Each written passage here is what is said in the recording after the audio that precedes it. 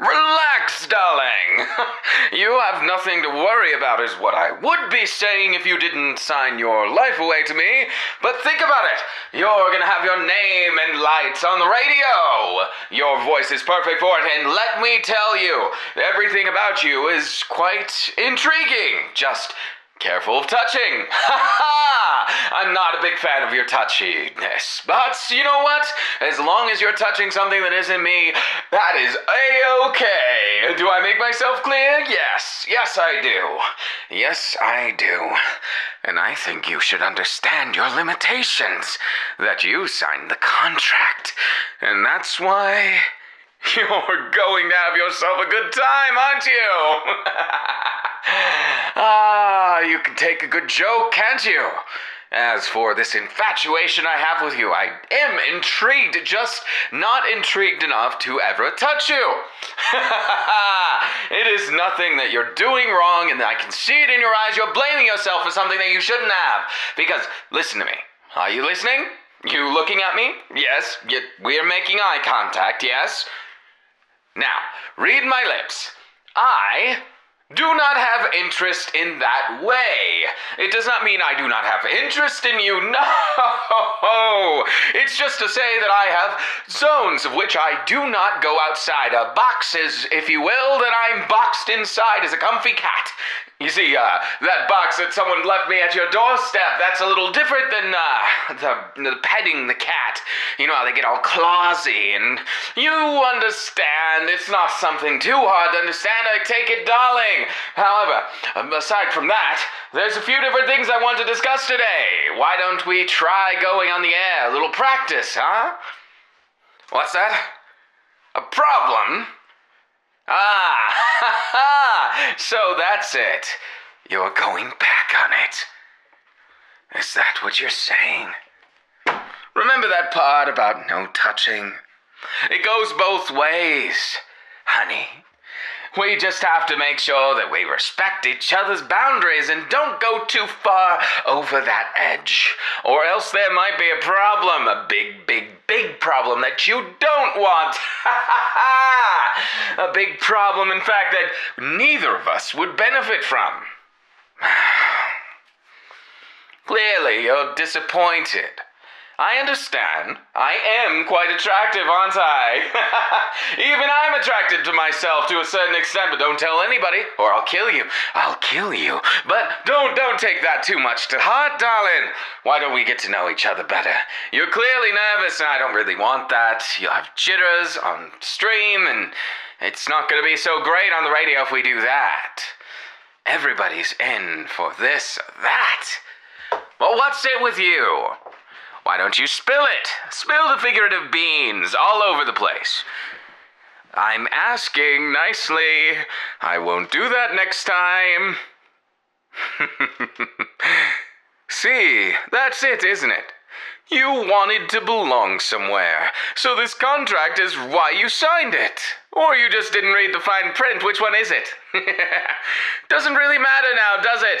It's too late to go back. Your soul is mine and all that. But don't take the details as meaning something too much, because it only means as much as I mean it to mean. Therefore, as long as you trust me with your soul and undying loyalty, the ability to command you in any way I see fit, as well as your will-being, and a snap and your head could come right off your shoulders. It's so quaint and comforting, isn't it? That's what I thought. Good show, jolly good. See, you're a good sport about all this, and that alone makes me just a little bit more inclined to give you a handshake now and then, maybe. We'll consider something else. Now, this little infatuation that I wanted to get to the bottom of is why you're so obsessed with me. Why is it you look at me and you're basically drooling over my beautiful man-biddies, or my gorgeous locks, or possibly my long and beautiful legs? Truth be told, I don't care which one it is. I don't care in the slightest. The difference is, if it's going to get in the way of this contract, we may have to negotiate. And I don't likely do very well with negotiations, you see, because I like to be in the right, not the wrong with things. And you clearly have a penchant notion of being in the wrong right now. You see, you signed the contract. Therefore, anything I say is right. See, it's written here. It's the clause that means everything I say is your law. Isn't it quaint, comforting? And the no pay, don't worry about that. I might change my mind someday if you make it big and I choose to pay you. Don't look at me like that. Come on, you'll make me feel bad about all this. Is it really that unfair? Fine, fine. If I must. You get pay, you get time off and life and all that. But do you really want those things? Are you sure about that? So that's what kind of person you are. I'm not going to say I'm disappointed, but I will say I'm disappointed. I expected better from someone who says that they respect and love radio as much as me. I'm the radio demon, for crying out loud. Do you think that I would ever lose that spot to you? I think not, my dear. Huh? So what do you like about it then, huh? What's your favorite radio show? What? And what if I don't have one? And one that I can think of right now to shove in your face. Your point? That isn't because I don't know radio shows, it's because I'm too self-absorbed and self-aware to know that I like my radio show better than I like any other ones, and therefore, if I watch someone else's, I'd be secretly admitting to my own insecurities that I have about not being the best at radio, and that's not a becoming sentence for someone who's known as the radio demon. Come on, tell Alastor what's going on here. Oh, is that it? So you just can't be honest with yourself. You enjoy radio, but more like the podcasty type things, where they're usually talking about something in politics or some scandalous activities. I kind of like that too. Or the true crime podcast. The true crime in hell is always so bland, though. Everybody always has a murder suspect and running rampant in the news.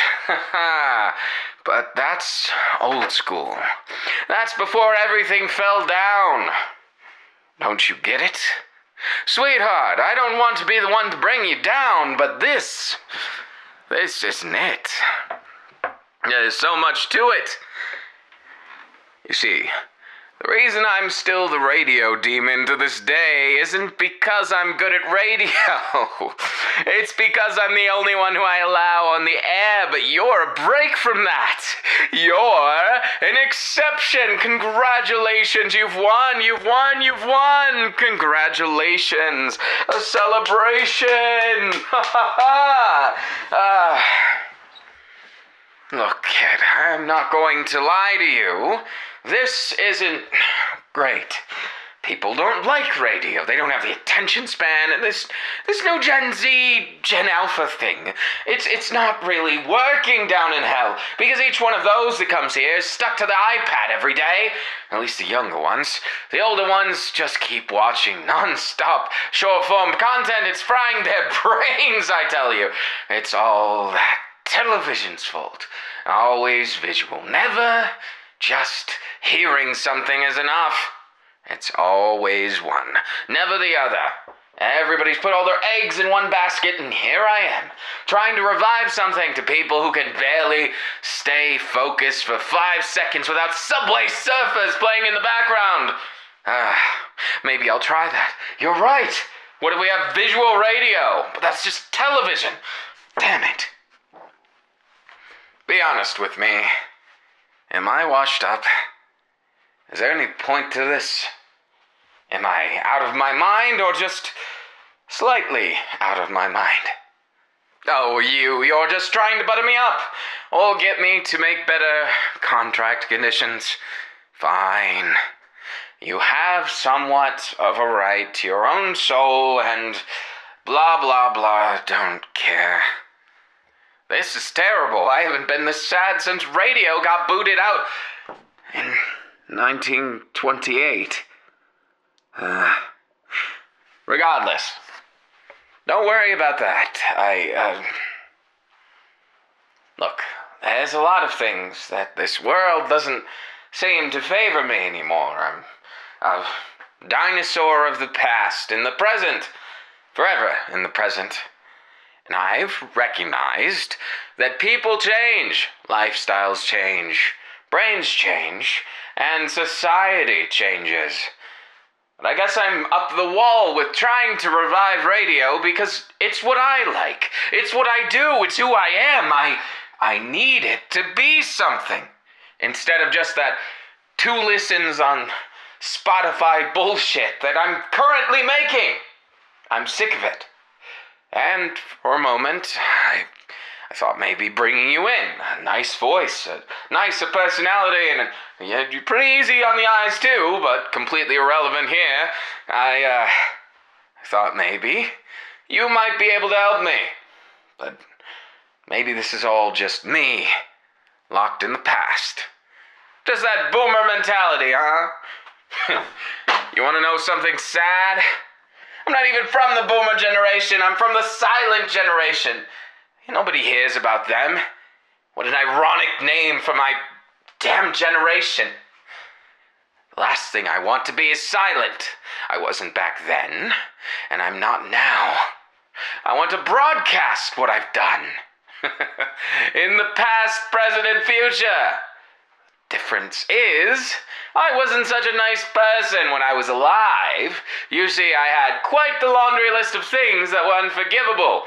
Things that I've done, things that I planned to do, but didn't quite get to do because I died too quickly, but also the things that I absolutely did and have to admit to, and why I'm in hell, etc., etc. The point is, I'm not a saint. Despite, I know it's very shocking, I am in fact not a saint, but a sinner. Even if I'm a sinner, though, I think there's different pay grades of sinner, don't you? I am a sinner in the most heartfelt way. I embrace the fact that I'm a sinner, and I enjoy the fact that I'm a sinner. I govern this place. I rose to the top because people fear me. Maybe I'm not at the pinnacle yet, but hopefully someday. With your help. That's it. I've been focusing on this all wrong. I don't need to be the top of radio, I just need people to fear me. We'll peel their ears back and make them listen to radio all day. Then the listens will come in, we'll get the clout and the algorithm will favor us. Because, honestly, that's the best way, isn't it? To do what you've always done in a new way. Evolve with the times, my friend. And at that point, they'll be enjoying the somber tones of your voice. In the most honest, most fantastical ways, because they won't have a choice anymore. We'll make radio so damn addictive that each and every one of the listeners never turns it off for fear of losing their lives. Their second lives, that is, because we wouldn't be such gruesome individuals as to broadcast to the humans. They stink anyways. Just saying, but I never really got along with them in the first place. Ends up being why I killed so many. Don't worry about that, though. It's just a hobby of sorts. Something of the past. Something I used to do. But regardless of my past, darling, we have to get you suited first. If you're going to work under me, or as my partners would be, despite the contract, you see, I view you as quite an honest, level-headed, somewhat loopy, extremely ditzy, also very dangerous person who's my somewhat almost equal in maybe 10 or 100 years. See? It's not so bad. That way you understand your place right off the bat. I'm not giving you any false pretenses or anything that you would ever misunderstand to think that I care about you romantically. I wouldn't want to get you barking up the wrong tree. No, that time, you're so touchy-feely, I swear to God, every single time. I understand you're into me.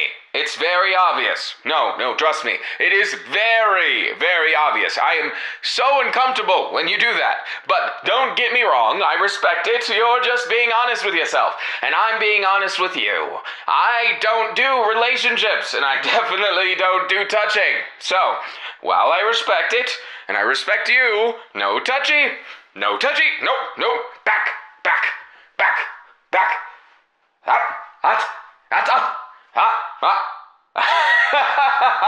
Good.